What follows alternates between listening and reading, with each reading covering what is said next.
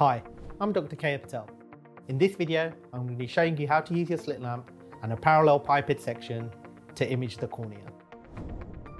Being able to perform a good optic section scan of the cornea is fundamental to any slit lamp routine, but some corneal abnormalities show up best with a slightly wider optic section known as a parallelepiped.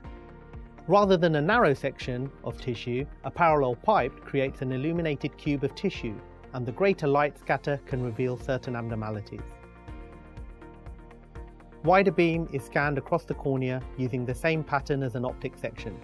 Temporal limbus to center, then center to nasal limbus, with additional scans to cover the upper and lower portions of the cornea.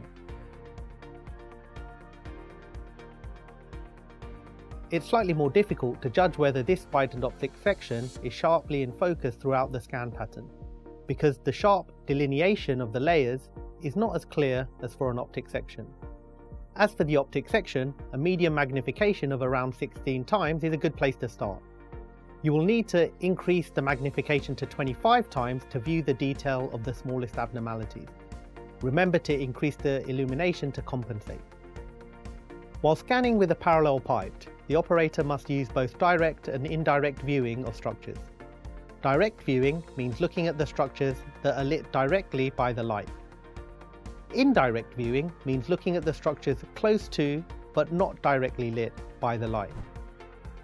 Certain corneal abnormalities, for example keratic precipitates, show up better using indirect viewing because of their composition.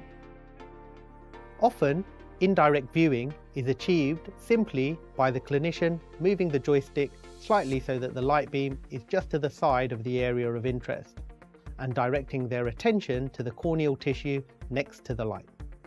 However, it's also possible to uncouple the illumination and observation systems. Shift the illumination slightly towards the edge of the observed area and view the indirectly illuminated area of the cornea.